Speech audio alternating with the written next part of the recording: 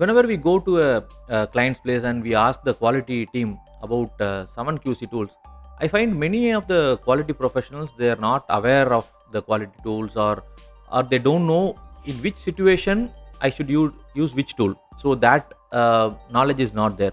So in this particular video, we are going to learn about Summon quality tools, and also more specifically where exactly I have to use the tool. How should we use these tools to solve our quality issues? That's what we are going to learn. Come, let's get started.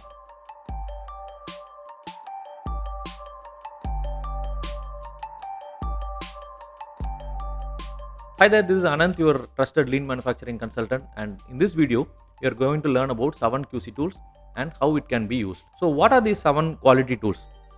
The 7 quality tools are 7 tools which are actually put together by a Japanese professor Koru Ishikawa, and it was widely used in Japanese industrial training programs. I'm talking about 70s and late 60s and 70s, where the Japanese companies, they started implementing Toyota production system, and also they started focusing more on this quality initiatives. So at that time, Professor Ishikawa, he is the person who consolidated these 7 tools, and he made it as a package, and it was covered in the Japanese industrial training programs. And the goal was to implement basic user-friendly tools that workers from all the levels, they can easily understand, and they can start practicing it in their day-to-day operations. And today these 7 QC tools are used widely in many companies, right? In Six Sigma methodology, TQM, continuous improvement, all these methodologies, they all use these QC tools in one way or the other, right? So come, let's get started. So the first tool is check sheet. A check sheet is a basic tool which will collect qualitative or quantitative data. Whenever it is used to collect a quantitative data, we can call it as a tally sheet also. In some companies, they do call it as a tally sheet. So it is just a form of a tick mark or a check mark, or indicates how many times a particular activity has been done, or how many times a particular issue has been found out. And the moment you start consolidating or taking all this data, it will help in taking it to the next level, right? So a check sheet is a way to collect data. That is the first point. And with this, it is very simple to set up and easy to read graphics, and check sheets are very user friendly tool to collect the data. And for example, in this particular example, I have shown a check sheet where the weight starts from 98, then it goes to 98.25, 98.5, etc., and up to 102. And the idea is to mark how many instances. The idea is to mark the weight of each package, right? So every time a particular weight is measured, we are going to put a tick mark or a check mark in that particular against that row, right? So if you see, 100 is your required, the customer specification is 100, so there is a lot of check marks there, 23, and then 99.75 has 17 instances, 99.5 has 8 instances, like that. So this means this particular check sheet has been, a person is able to collect the data and he is marking it in the check sheet. So this is how it is marked in a typical, shop floor. So this is the first tool of the 7 QC tools. Next, we can look at histogram. So what is a histogram? A histogram is a way to represent this data in a visual format, so that we can find out the top defect, or I would say, a pattern. Is there a pattern in the data? That's what a histogram is useful for understanding. So the histogram can help you represent the frequency distribution of data clearly and concisely among different groups of the sample, allowing us to quickly and easily identify the areas for improvement. And what is the difference between a bar chart and a histogram? Bar chart can be not continuous data or discrete data. For example, you can draw a bar chart with 4 different regions, for example, north, south, west, east. But a histogram is a representation of a continuous data with a particular specific interval. For example, you can say data from 5 to 10 is in this bar, and 10 to 15 will be in the next bar, 15 to 20. So it's a continuous data which is represented in a histogram. Histograms are useful when for breaking the frequency of the data and into categories such as age, days of the week, physical measurements, and any other category can be listed in this histogram. So histogram is a visual, it's similar to bar chart, but it helps in visualizing the data and understanding where exactly the high frequency is, right? So that is the use of histogram. The third tool is called Pareto charts. Pareto chart, in simple terms, people also call it as 80-20 rule, right? And the rule assumes that in any process, 80% of the process or the system's problems are caused by 20% of the major factors or the defects, right?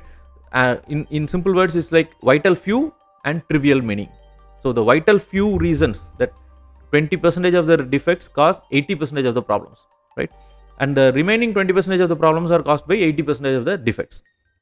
So it's a Pareto chart is a way to visually describe the Pareto analysis. So in a Pareto chart, it's a combination of bar chart as well as a line chart, right?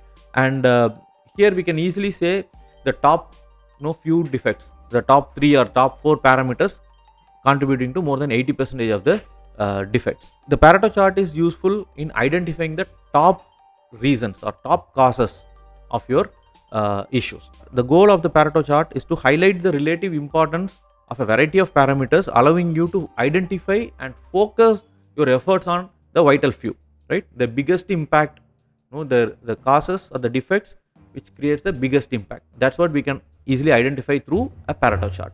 So this is the third tool. Okay. Next we are moving to the Fishbone diagram. Fishbone diagram is invented or introduced by Kaoru Ishikawa himself, and this particular diagram helps in identifying the various factors leading to the effect. For example, it looks like a fish bone, right? The head of the fish can be the problem, and then there are different branches, right? In this particular example, I have given 6 branches. So the people, process, equipment, then materials, environment, management, all these major 6 branches looks like a fish bone. That's why it's called as a fishbone diagram, right? And in each branch, we can also create sub branches, like what are the next level issues. For example, there is a, let us take, there is a problem of blowhole in a casting, right? So the casting has a blowhole. So the reasons can be many, and if let us say one of the reasons people are saying is okay, lack of training to the operators, right? So under people, it can be a sub branch saying okay, lack of training, right? And like that, process can be different. In under process, there can be the temperature of the liquid is different, right? It is less than the specified temperature. So that can be one reason. So all the reasons, the probable causes for this particular defect can be categorized into 6 major branches, and in that 6 major branches, you can also have the sub branches, right? And the moment you have classified into different branches, you will be able to take some trials. For example, if it is a process related, you can slowly take one by one as a trial. One by one reason you can focus and change it, and then you can see whether the results are changing. And this fishbone diagram will help you in identifying or categorizing this data into different branches so that you can take the trials next. So the 5th one is called scatter diagram. A scatter diagram is useful for depicting the relationship between 2 variables. For example, if I am changing this particular parameter, what is the result? For example, if I am changing the temperature, right? I am increasing the temperature to 5 degree. Is there a change in the process result? There is a correlation between 2 variables. This scatter diagram will help you in identifying the relationship between these 2 variables. This is actually done in a graphical manner, like x is one parameter and another one is y parameter.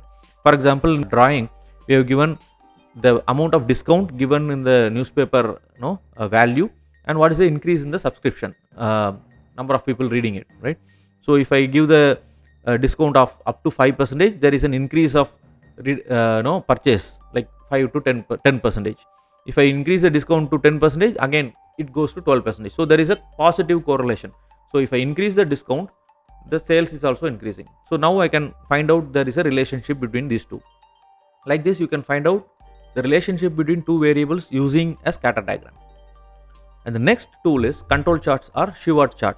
These control charts can help quality assurance professionals determine whether a process is stable and predictable, making it easy for you to identify the factors that may lead to variation. A control chart uses a central line, right, to depict an average, as well as an upper and lower line, right, to depict the upper control limit and the lower control limit. And then when we plot the values, if any value goes above the upper control value or the lower control value, goes below the lower control value, then we say, okay, the process is not so stable, right? So this is called as a control chart. And then the seventh tool is called as a flowchart.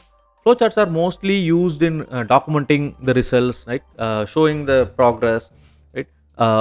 Showing organization structures and process flow, making the audience easy to understand what we are trying to tell them.